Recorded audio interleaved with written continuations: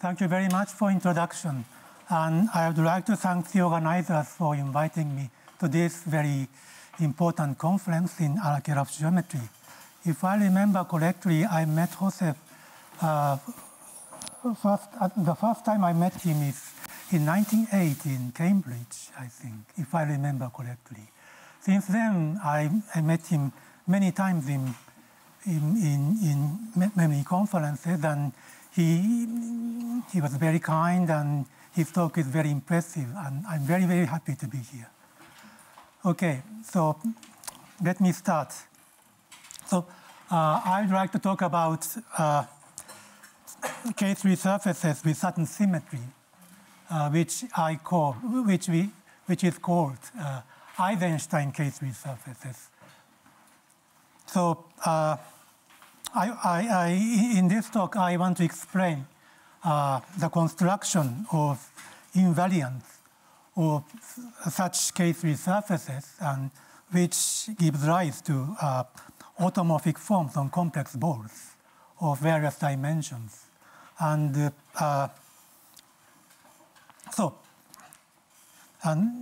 these automorphic forms turns to be very interesting, I think. So I want to explain those things. And this is a joint work with Shu Kawaguchi here. So, okay, let me recall the definitions of K3 surfaces. So K3 surface is a compact complex surface which is trivial irregularity and trivial canonical bundle. It is classical that every K3 surface is scalar, and this is due to Hsu. And the second cohomology lattice, which is endowed with the intersection pairing, is isometric to the so-called K3 lattice. So this is a K3 lattice. So here, U is the so-called hyperbolic plane. So it's an even unimodular lattice of signature 1,1, and E8 in this talk, E8 is always negative definite E8 lattice. And it is also classical that all K3 surfaces are deformation equivalent. This is due to Kodaira, I think. And I set rho to be the cube root of unity, so e to 2 pi I over 3. And script E is a ring of Eisenstein integers.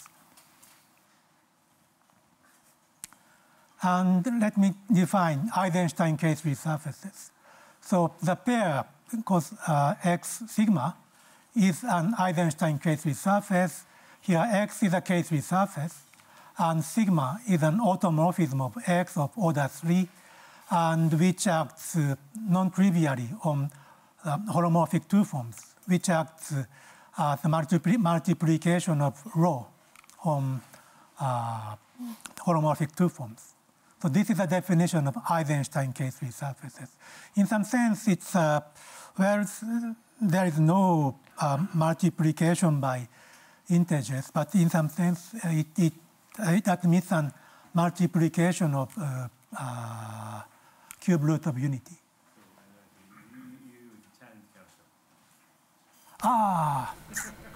I'm sorry. This is a surface. Here, I'm sorry. This is surface. It's a K3 surface. I have Eisenstein K3. I'm stupid. So I want to explain the moduli space and deformation. So all of those Eisenstein K3 surfaces. Then I have to determine the deformation equivalence classes, and that is given by so-called Eisenstein lattices. So let me define Eisenstein lattices. So a pair consisting of lambda and sigma. So lambda is a lattice. By lattice, I mean a free Z modulo of finite rank endowed with an integral, non-degenerate integral symmetric bilinear form. And sigma is a isometry of the lattice lambda, and this pair is called an Eisenstein lattice if sigma satisfies this relation. Then we can define structure of E module, script E module, by this formula. So multiplication by law is given by just the sigma action. So lambda is a lattice. So it is endowed with a symmetric bilinear form, which I write this bracket. Then we can define a Hermitian form with values in E by this formula.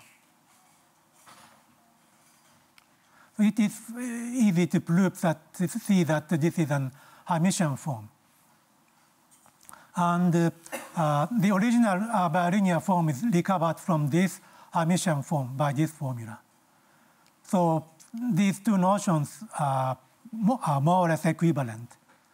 And I introduce a unitary group of lambda, which I write U of lambda, or sometimes U of lambda sigma, which is an automorphism group of lambda endowed with this Hermitian form.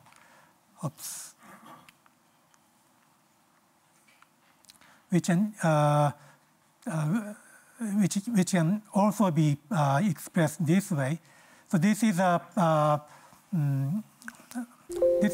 isometry group of the lattice lambda.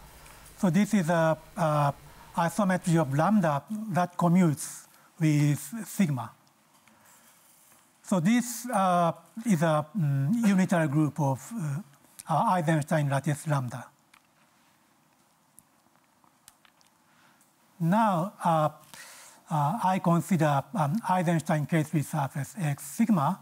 Then I consider the invariant subspace of H2 of Z with respect to the sigma action. Then it's because sigma commutes with the Hodge-Star operator, it's easy to prove that intersection pairing on this L is non-degenerate. And so using that, this is orthogonal complement of L, which I write E, is also a sublattice, and after tensoring with Q, H2XQ decomposes into orthogonal direct sum of L and L perpendicular. So both L and E are sigma invariant, and 1 minus sigma is invariant after tensored with Q.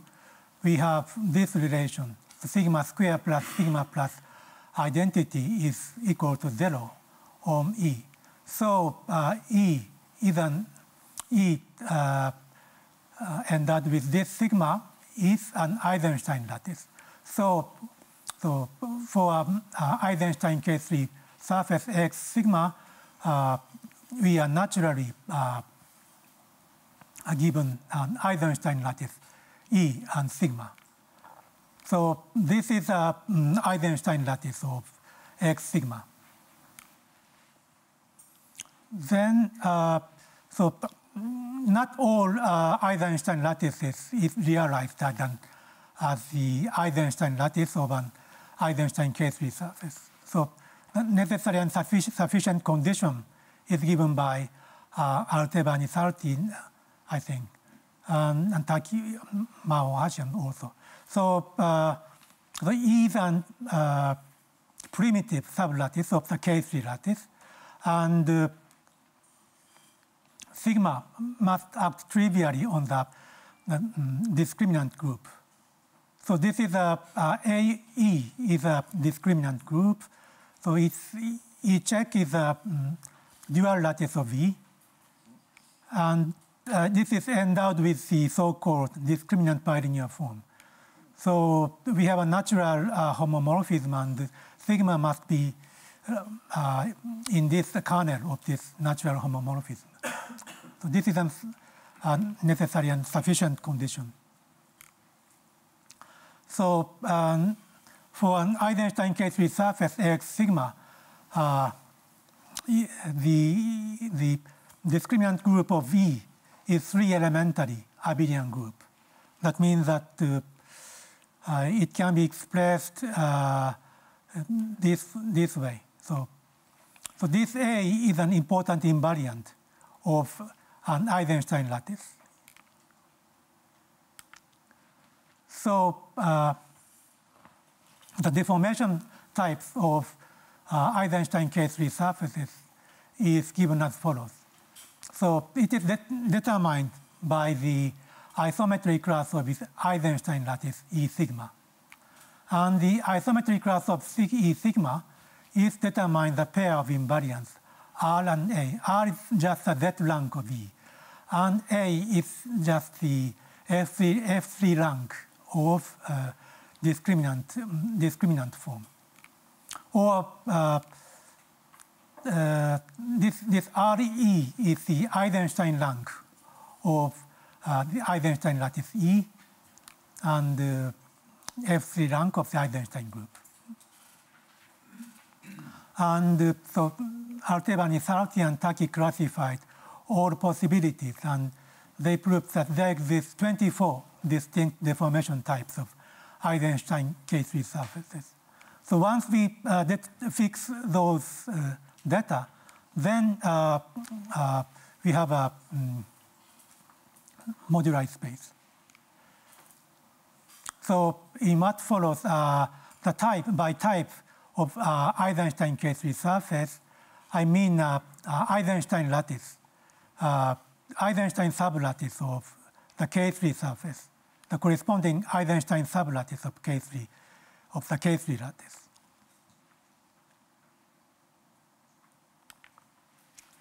Okay. So I want to now explain the moduli space of Eisenstein K3 surfaces. So to do this, I fix Eisenstein sublattice of the K3 lattice E, and a marking of an Eisenstein K3 surface X sigma of type E. If a marking is an isometry of lattices H2XZ and the K3 lattice, this is an abstract lattice, such that the image of this lattice is exactly the given lattice E. Then I consider E tensored with C. Then I consider the eigenspace decomposition with respect to the sigma action. So we have eigenspace E of rho and E of rho square, or E of rho bar. Then I define the period domain for Eisenstein K3 surfaces of type E as a complex ball defined by this inequality. So this is a projective space associated with this vector space, E of rho, and this is one of the Riemann-Hodge bilinear relation. And another Riemann-Hodge bilinear relation becomes trivial. And this is a period domain for Eisenstein K3 surfaces. And the period of an Eisenstein K3 surface, X sigma of type E, is defined as follows. So it is alpha of H0Kx, because it is K3 surface, this is just complex line. So, so this defines the point of projective space. And because it is holomorphic two form, this obviously satisfies this relation, and this defines the point of this complex ball, BE.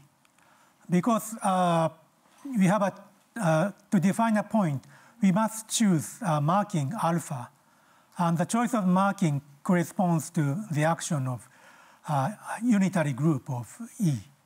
So after dividing this action,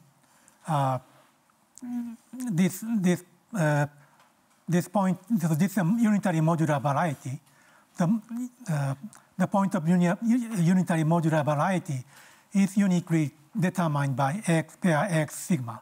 So this is a period of x sigma. So for a given, so once we are given Eisensten K3 surface and we fix a sublattice of a K3, Eisenstein sublattice of a K3 lattice, then we are given a point of unitary modular variety. That is a period of Eisenstein K3 surface.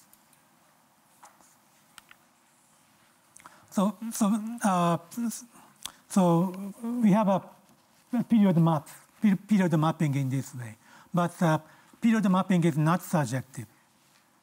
So there is a divisor which is omitted by the period mapping, which I want to explain now.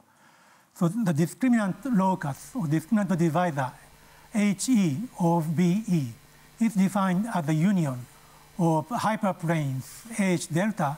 So delta is runs over delta of E. Delta of E is root vectors of the lattice E. So so they are the vectors of length -2. So and H delta is a hyperplane defined as a delta path. So it's a point of complex ball BE, which is perpendicular to delta.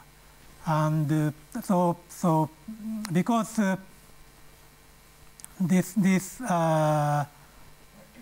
H delta and also H sigma delta and also H sigma square delta define the same hyperplane, because BE is just the eigenspace of sigma action. So this is this divisor is called the discriminant divisor. Then a theorem of Altebanit-Artisaki or Dolgachev-Kondo, Ma or Hashitaki, so is the following. So the moduli space of Eisenstein K3 surfaces of fixed deformation type, that is a fixed lattice E, is given as follows.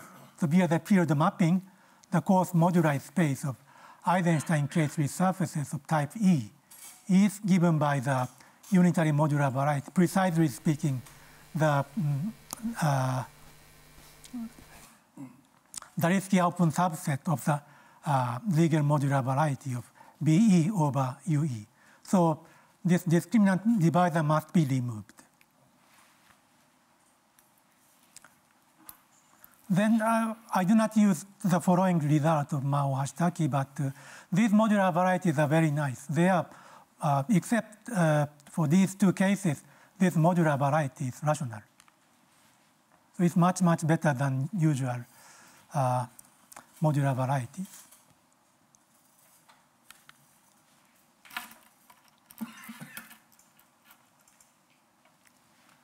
So I want to explain the fixed locus of Eisenstein K3 surfaces. So because I consider the pair X sigma, and sigma is a symmetry, and so in general, sigma has fixed points, and it plays a role, important role, to understand the structure of invariant, which I explain later. So let X sigma be an Eisenstein K3 surface of type E. So and X sigma is a set of fixed points. So it's a fixed locus of sigma. Then this X sigma is admits the following decomposition. So X sigma is equal to Cg and E1 blah blah blah Ek and P1 blah blah blah Pk, and here Cg is a smooth curve of genus G, and these Ei are -2 curves. -2 curves are smooth rational curves, and PJs are isolated points. So this is a structure of a set of fixed points. And the number, this genus, the maximal genus, and the number of rational curves, and the number of isolated fixed points are given as follows in terms of the invariant of lattices. So rank of the lattice E and the rank of the discriminant group OV. So genus is given by this formula. And the number of smooth rational curves is given by this formula. And the number of isolated fixed points is given by this formula. So basically, the topological type of the fixed point set is completely determined by the information of the Eisenstein lattices. Okay. So this is, I explain what is Eisenstein K3 surfaces, its deformation types, and its moduli space and fixed lattices. Then I also introduce so-called Torelli map for Eisenstein K3 surfaces. The Torelli map is a map from the moduli space of Eisenstein K3 surfaces. It is a complex ball to the Ziegler modular variety, AG. And G is the genus of the maximal genus of the fixed curve, a fixed point set. So this assigns the Jacobian of the fixed curve to each Eisenstein K3 surface X sigma. So this is a Torelli map. It's a map from complex ball to Ziegler modular variety. It is originally defined outside the discriminant divisor, but we can extend this map outside a locus of codimension 2 by Borel extension theorem. So there is some subvariety of ME of codimension greater than or equal to 2, such that this Torelli map extends to a holomorphic map from MZ minus Z to the Satake compactification of AG. So AG star is the Satake compactification. So in particular, so this JE Torelli map is a rational map from ME to AG, or AG star, I should write. And if the dimension of M is 1, this JE extends the holomorphic map from ME to AG star. And there is also an important result of Arteva-Nisarti, which says that if E is not isometric to these two lattices, then the higher genus component of the fixed point set is hyperelliptic. So I think that in this case, fixed locus is in general genus 4 curves. I forget this case, genus 5 or something like that. So, so except these two cases, the image of the Torelli map is contained in the hyperelliptic locus. So most cases, the image of hyperelliptic locus is contained in the hyperelliptic locus. So it's rather quite special in this sense. So now I want to switch to the construction of holomorphic torsion invariant of Eisenstein K3 surface. So are there any questions so far? you say hyperelliptic, you mean this is Jacobian of a hyperelliptic curve? Or just this CG is a hyperelliptic curve. Yeah.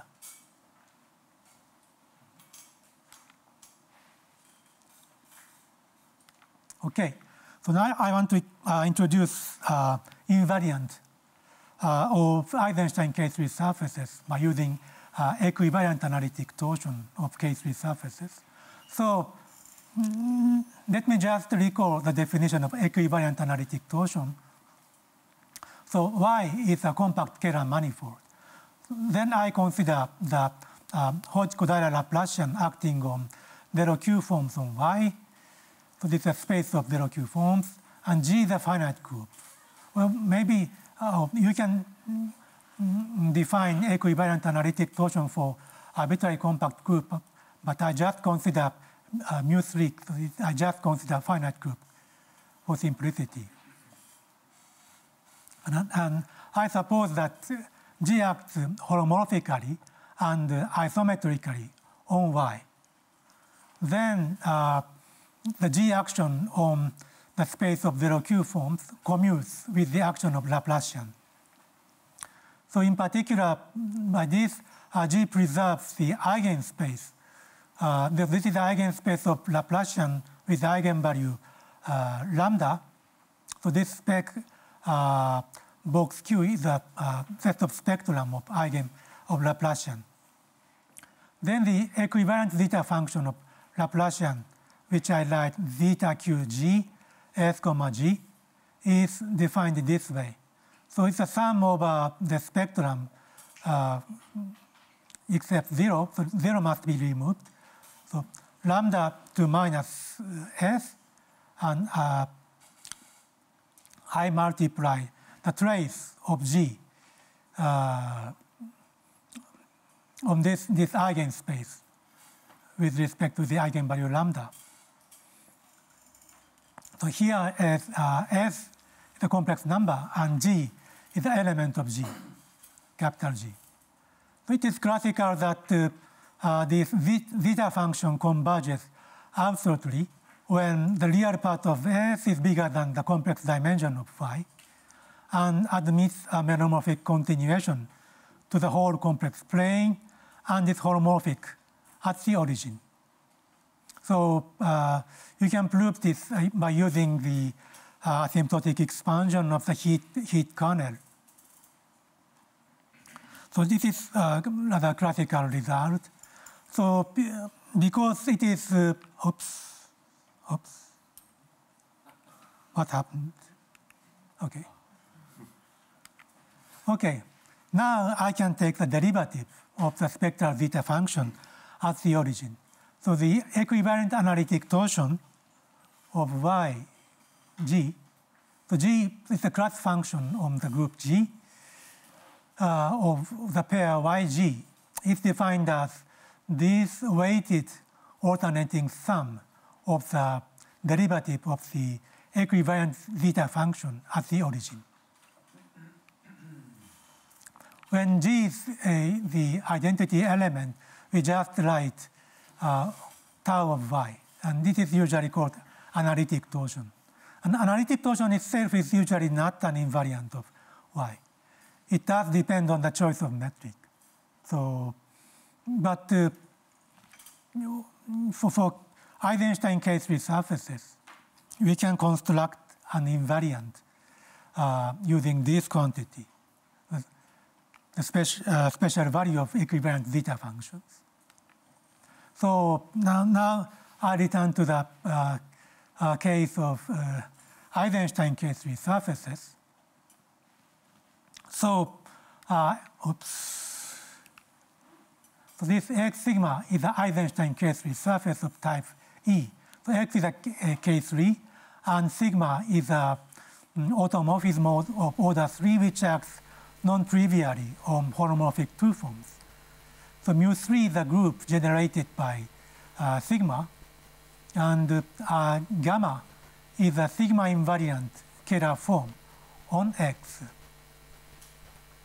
Then I can define equivariant analytic torsion of x gamma with respect to this mu3 action. So this is an equivariant analytic torsion. I also have a fixed point set that is x sigma, which can be decomposed into connected components. This Ci are compact Riemann surfaces, and those Pj's are just isolated points. Then I define tau of x sigma with respect to the induced metric of gamma is as a product of equivariant product of analytic torsion of the curve Ci with respect to the induced metric. So this is just a product of analytic torsion of Ci. And I define the volume of x sigma with respect to the induced metric as the product of all volumes of Ci with respect to the induced metric. It's not a sum, but it's a product. So I consider volume multiplicatively, and analytic torsion also multiplicatively with respect to the decomposition into connected components. So maybe I should consider instead of analytic torsion, but logarithm of analytic torsion and logarithm of volume. Then it is additive. But for simplicity, let me just define this way. I also define, I also choose holomorphic 2 form, so which is nowhere vanishing. Because it is case 3, we have such holomorphic 2 form, which is defined up to non-zero complex numbers. And I also define the kind of Bose-Chan anomaly, AE of x sigma tau at exponential of 1/3 of integral over x sigma of this quantity. So it's a logarithm some function, and it's a total Chan form of this holomorphic tangent bundle of the fixed point set with respect to the induced metric. So this is so this quantity. So eta wedge eta bar is a volume form, and this is a volume form over y over x. So this is also a volume form of x. So its ratio is a function of on x. So you can restrict this function on x sigma. So I multiply this number. It's a ratio of volume and L2 norm of eta to normalize this function. So by this normalization, this quantity is independent of the choice of eta. Then maybe it's more, I should explain. So if this is a decomposition into reducible components, this AE is more precisely expressed in this way. So this is a fixed curve, and this is C1 over isolated point. This is just the evaluation of this function as a fixed point set. And I also remark that if the metric of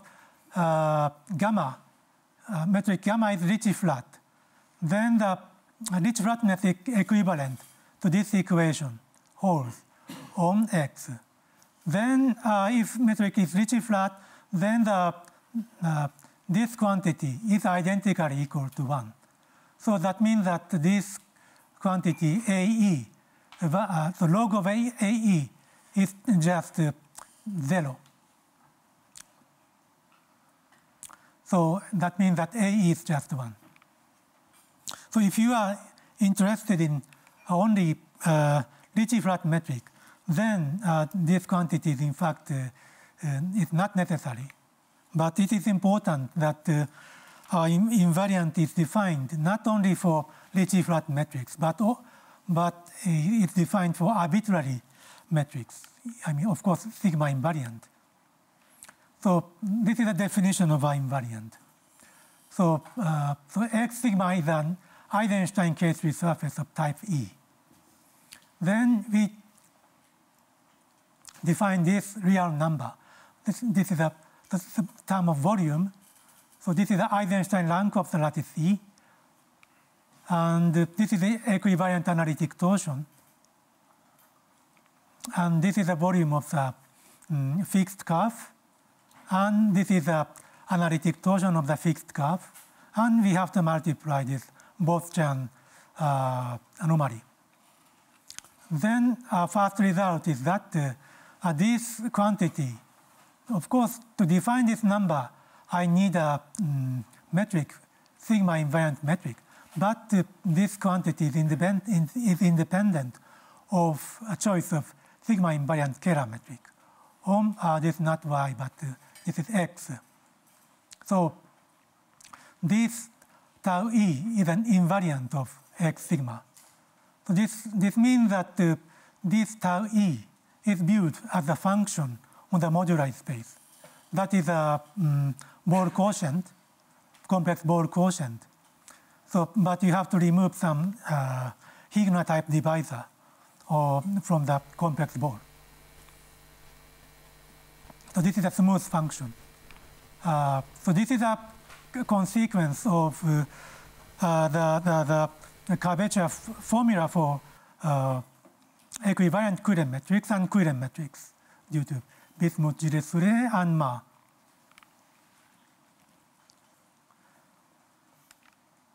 And I want to explain the variational formula for our invariant. So the differential equation satisfied by this formula on the period domain. So recall that this is a discriminant divisor of the complex Bore BE. This is a period domain. So this is a Higner type divisor. And I denote by tau BE as a pullback of our invariant. Our invariant is a function on this modular variety. So this pi is a modular projection.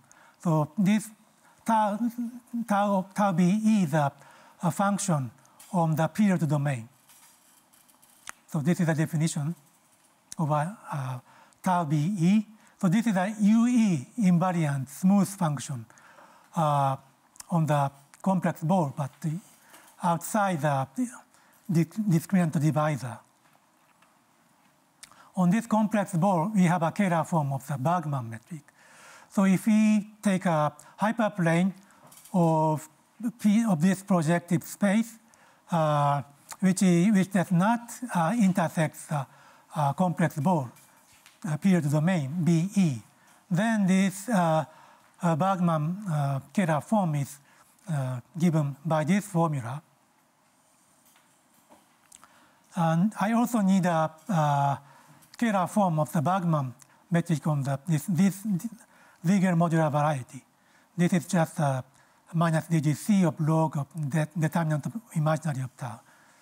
So this is this is very classical one. Then it's possible to prove that, so this JE is a Toeri map. So we can consider the pullback of the Toeri map, pullback of this Bergman scalar form of the on the Ziegler modular variety via the Toeri map. So this is a scalar form on this complex Bore minus Higner divisor.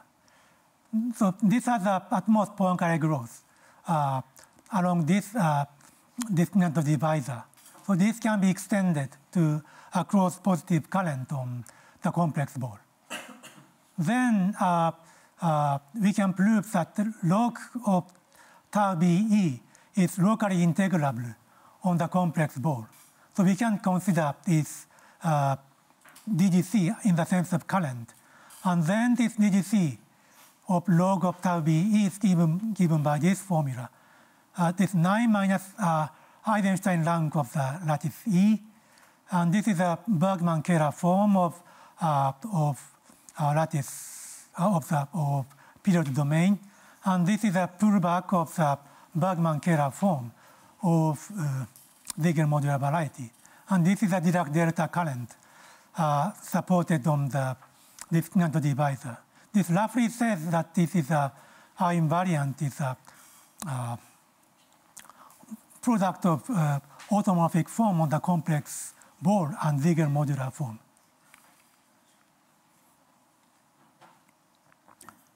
Okay, I think I have still 10 minutes, about 10 minutes.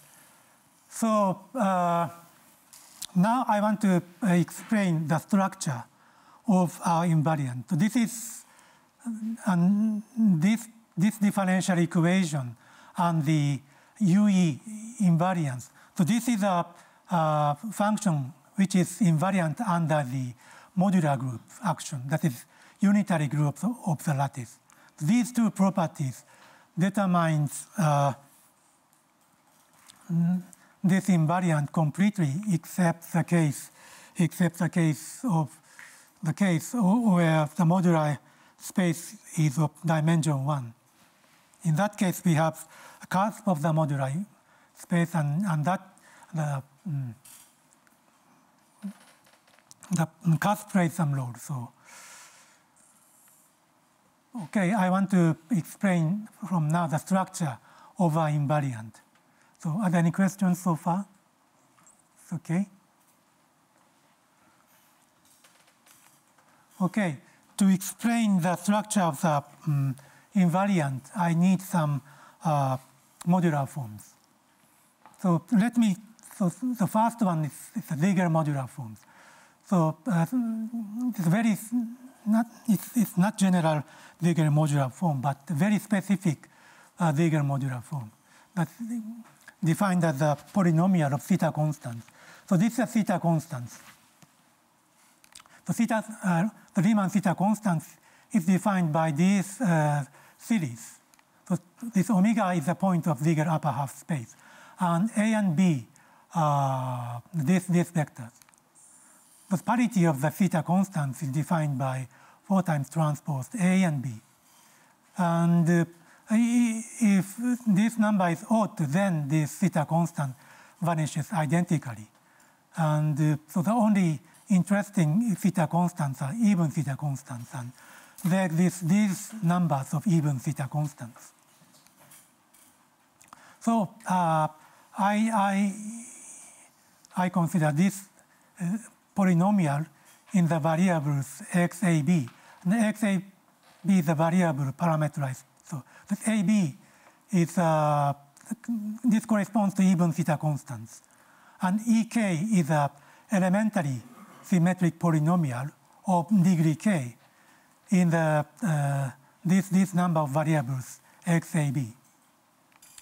So I define fk of omega as fk of theta ab omega to the power 8. Then it is classical, I think, that it is a Ziegler modular form of weight for k. That means that for all omega of the point of Ziegler upper half plane and Ziegler modular group ABCD, this fk satisfies this functional equation. But I only need these very special one. So these two are important for us to explain our formula. So this chi g to 8 is a product of all even theta constants, but to the power 8. And this delta g is elementary symmetric polynomial of this of degree. So this number is a number of non-vanishing even theta constants of hyperelliptic curves. So the non-vanishing even theta constants of hyperelliptic curves corresponds to certain partitions of branch points of hyperelliptic curves. And what we can prove is that if omega is a period matrix of hyperelliptic curves of genus G, then this delta G is nowhere vanishing. So this is a discriminant of hyperelliptic curves, I think.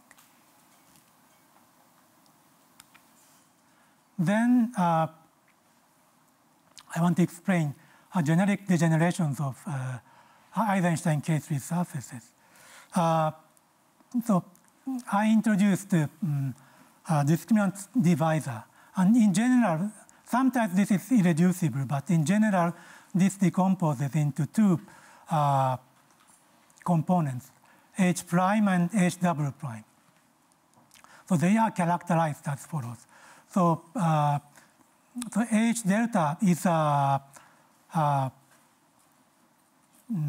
subset of H prime. For root delta, we can associate A2 lattice generated by delta and sigma of delta. This rank 2 lattice isometric to the A2 lattice.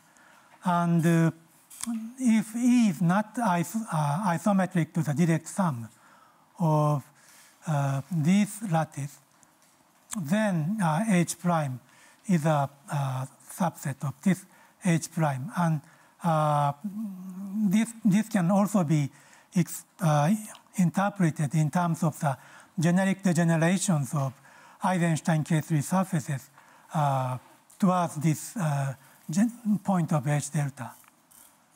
And similarly, H double prime, so H delta is a subset of H double prime if E splits into the direct sum of the A2 lattice associated to delta, and is also one complement.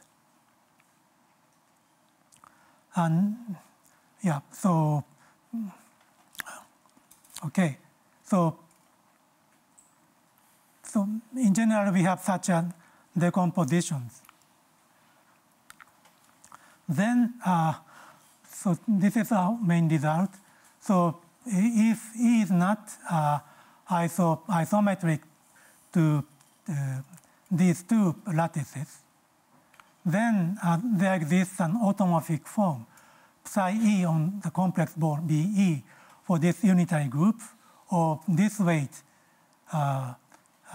This is a weight of an automorphic form such that our invariant, this is our invariant, this is a function on the complex ball, is a product of the Peterson norm of the automorphic form of the complex ball, and this discriminant of hyperelliptic curves.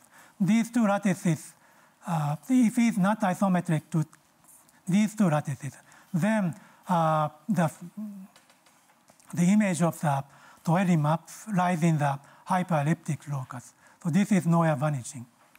And the divisor of this psi E is given by this Higner type divisor. And if E is this isometric to this lattice, then G is equal to 3. And in this case, in fact, our invariant is this Ziegler modular form. So in this case, the modular form on the complex ball is just constant. So, so it is given by, its divisor of this modular form is given by Higner type divisor.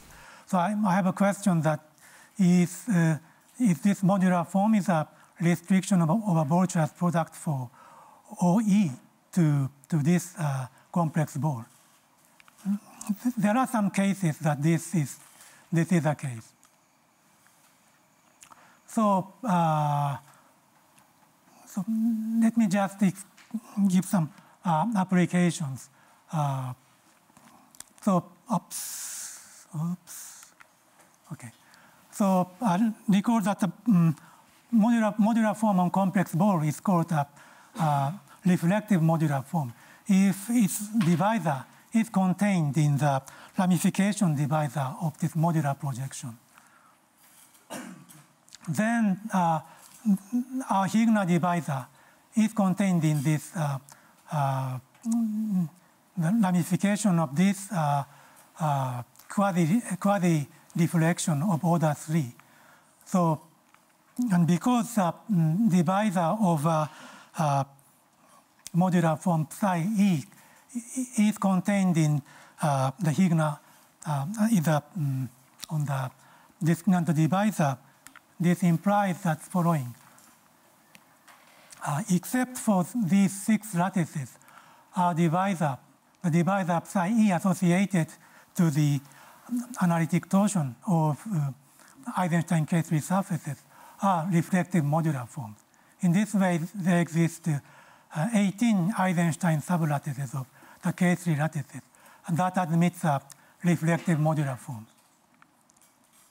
And we also have another application that the moduli space of Eisenstein K3 surfaces of type E is quasi-affine except for these 3 cases.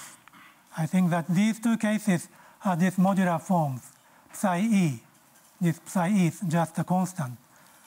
So we cannot say anything about the quasi-affinity of the moduli space by using psi E. And this is another exceptional case.